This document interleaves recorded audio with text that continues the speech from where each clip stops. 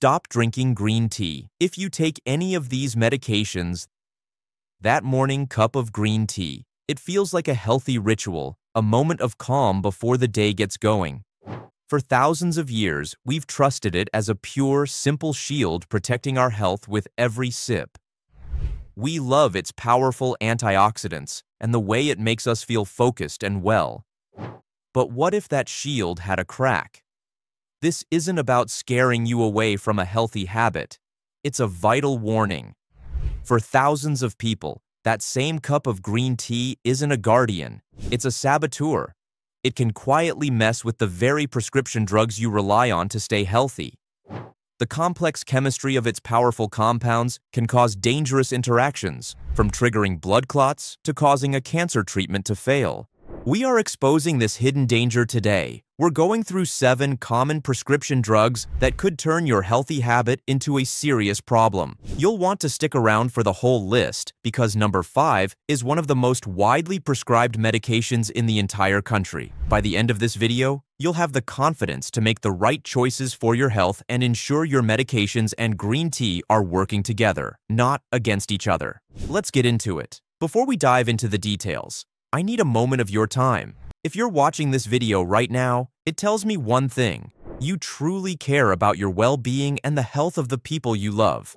That commitment is huge. Please, take just 1 second to show your support and hit that like button below.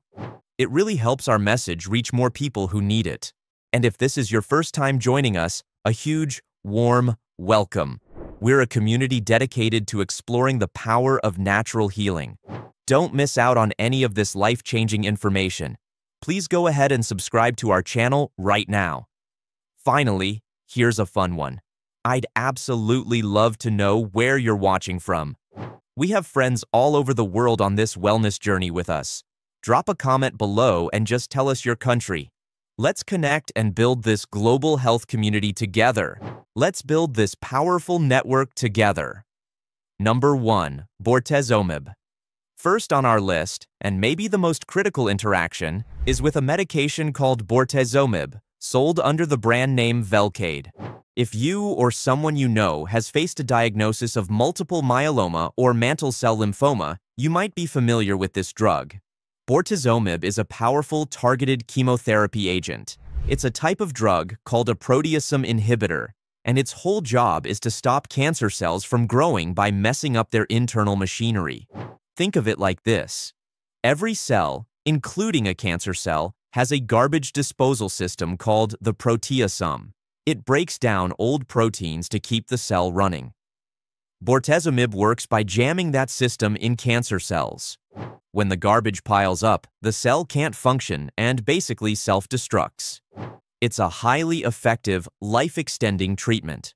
Actually, the polyphenols in green tea, specifically that famous antioxidant EGCG, can completely shut down bortezomib. We're not talking about a small dip in effectiveness. Studies show that green tea compounds can block the drug's anti-cancer effects. Research published in the journal Blood found that EGCG physically latches onto the bortezomib molecule. Once that bond forms, the drug's shape changes and it can't do its job anymore. It's like putting a cap over a key. That key, no matter how well made, can't open the lock. The drug is rendered useless. The consequences are catastrophic. A patient, thinking they're doing something healthy by drinking green tea during their treatment, could be accidentally canceling out their life-saving medication. Researchers even pointed out a cruel twist. Because EGCG might also reduce some of the drug's side effects, a patient might feel better drinking green tea, encouraging them to drink more, all while their cancer treatment is failing. This interaction is so serious that clinical recommendations are clear. Patients on bortezomib or similar drugs should completely abstain from green tea and its supplements. If you are on this medication, it's not about moderation. It's about avoiding it entirely. Please, talk to your oncologist about this immediately. Number 2. Warfarin. Next up is one of the oldest and most common blood thinners out there, warfarin, also known as Coumadin. Warfarin is an anticoagulant, prescribed to millions to prevent blood clots. It's used for conditions like atrial fibrillation, deep vein thrombosis, or in people with mechanical heart valves. Its job is to make your blood less sticky, reducing the risk of a clot causing a stroke or a pulmonary embolism. It's a delicate balance. Too little effect, you risk clotting, but too much, and you risk dangerous bleeding. Patients on warfarin need regular blood tests to make sure their dose is dialed in perfectly. So, how does green tea mess with this? It's a classic tug of war. Warfarin works by blocking the action of vitamin K, which your body needs to make blood clot. Green tea, however, contains vitamin K. When you drink green tea, you're basically consuming the very thing your medication is trying to block. This can directly reduce warfarin's effectiveness. The vitamin K from the tea can overpower the drug, causing your INR level to drop and putting you right back at risk for a clot.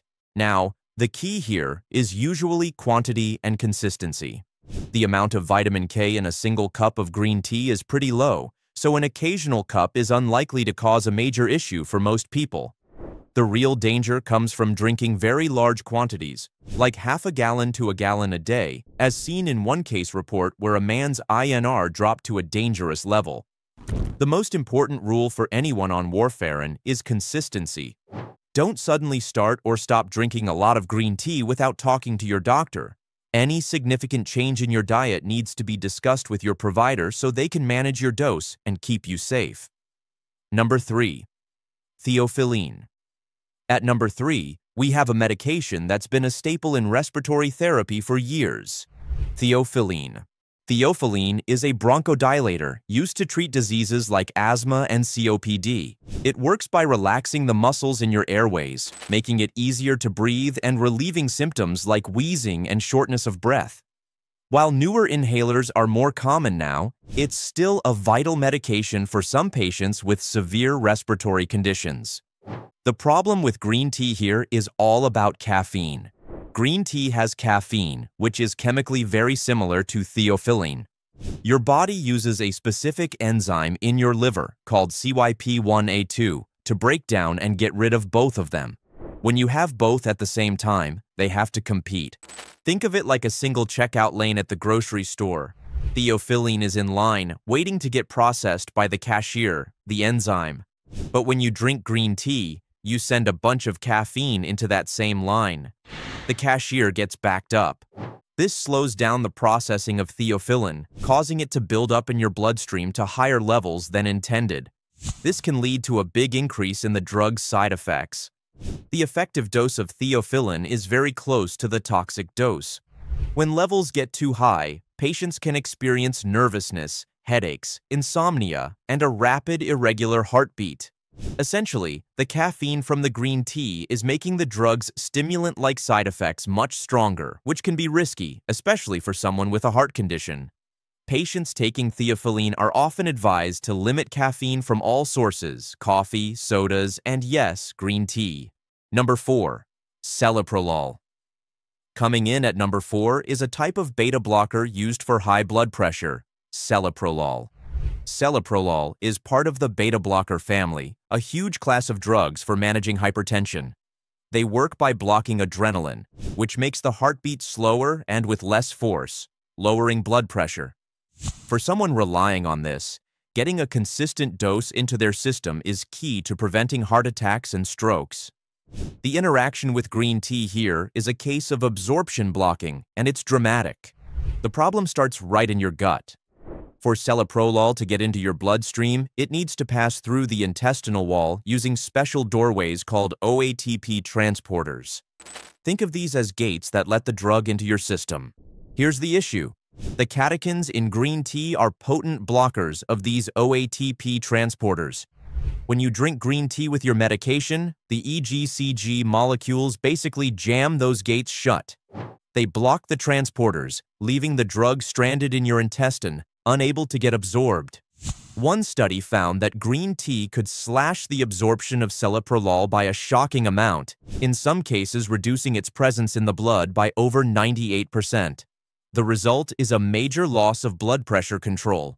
You're taking your pill, but it's simply not getting into your body to do its job. Your blood pressure can stay dangerously high, leaving you unprotected. This is especially sneaky because you'd have no idea it's happening. This isn't just with celiprolol either. Studies show green tea can also reduce the absorption of another beta blocker, nadolol, by as much as 85%. Anyone taking a beta blocker, especially these two, needs to talk to their doctor or pharmacist about their green tea habit. Number 5. Rosuvastatin. At number 5, we've got one of the most prescribed drugs in medicine, taken by tens of millions of people, Rosuvastatin, better known as Crestor. Rosuvastatin is a statin. Statins are the first line of defense against high cholesterol. They work by blocking a key enzyme in the liver that produces cholesterol. By lowering bad LDL cholesterol, statins dramatically reduce the risk of heart attacks and strokes. They are a critical tool for cardiovascular health. The interaction between green tea and rosuvastatin involves those same intestinal gateways we just talked about, the OATP transporters. Just like celiprolol, rosuvastatin needs these transporters to get absorbed from your gut into your bloodstream, and as we know, the catechins in green tea are great at blocking them. When you take your rosuvastatin with green tea, the EGCG can interfere with absorption. Studies have confirmed this. One study showed that taking green tea extract significantly reduced the body's exposure to rosuvastatin. Another study with healthy volunteers found that EGCG reduced the drug's absorption by nearly 20%. Now, 20% might not sound as crazy as the 98% we saw with celiprolol, but it can still be significant. That reduction means less of the drug is getting to your liver to do its job, which could make it less effective at lowering your cholesterol. You might think your cholesterol is under control when it's actually creeping back up. The story might even be more complicated. While some studies show green tea decreases the absorption of statins like rosuvastatin, other research suggests it might increase levels of others, like simvastatin. Given that green tea can mess with the blood levels of this vital medication, timing your dose several hours apart from your tea or discussing the impact with your doctor is a smart move. Number 6. Carbamazepine. Our 6th medication takes us into neurology. This is carbamazepine, often sold as Tegretol. Carbamazepine is an old-school workhorse of an anti-seizure drug. For decades, it's been used to control and prevent seizures in people with epilepsy. It works by calming the electrical activity in the brain. Think of a seizure as a sudden electrical storm in your brain's nerve cells. Carbamazepine helps calm that storm. For someone with epilepsy, stable blood levels of this drug are absolutely essential to staying seizure-free. The conflict here, once again, comes down to caffeine. But this time, it's not about absorption. The caffeine directly interferes with the drug's effect in the brain. Carbamazepine is working to suppress overexcited neurons and make it harder for a seizure to happen. Caffeine, on the other hand, is a central nervous system stimulant. It works by blocking receptors in the brain that lead to more excitement. So, you're taking two things with opposite effects.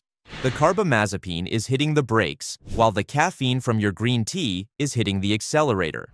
This can directly reduce the drug's effectiveness. Studies have consistently shown that caffeine can lower the anti-seizure effects of carbamazepine and other similar drugs. It works against the medication, potentially leading to a breakthrough seizure in someone who was previously well controlled. This is a really big deal to be aware of. A person with epilepsy could be taking their medication perfectly, but their morning tea habit could be undermining their treatment. Anyone taking carbamazepine should talk to their neurologist about their caffeine intake. Number 7. Ethosuximide.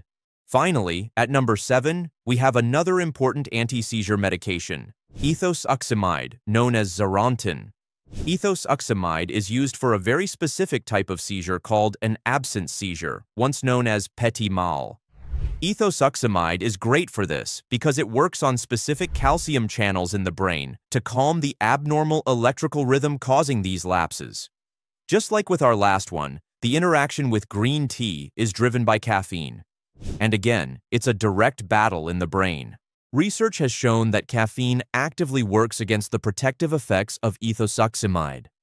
A study found that when caffeine was present, a much higher dose of ethosuximide was needed to get the same level of seizure protection. The researchers confirmed it was a pharmacodynamic interaction, meaning the caffeine was directly getting in the way of the drug's mechanism in the brain. The mechanism is likely the same as with carbamazepine. Ethosuximide is trying to stabilize things, while caffeine is stimulating them, making the brain more prone to seizure activity. This can lower the protective shield the medication provides. Patients being treated with ethosuximide should be advised to avoid caffeine from all sources, coffee, sodas, and yes, green tea. So, this is it. That cup of green tea you love, for all its benefits, needs to be handled with care if you're taking certain medications. This list is a powerful reminder that natural doesn't automatically mean safe in every situation. The very compounds that make plants medicinal are, by definition, biologically active, and they can absolutely interact with other active things, like prescription drugs. Your pharmacist and your doctor are your best resources for navigating these complex interactions. Make sure they know everything you're taking: medications, supplements, and even your dietary habits, like drinking green tea. They're your partners in health. And with that, we wrap up today's video. Let us know your thoughts in the comment section below. For more queries, I have also added some studies at the end of this video description. Please subscribe to my channel and hit the bell icon for the next video. Don't forget to like, comment, and share. Stay healthy, stay fine.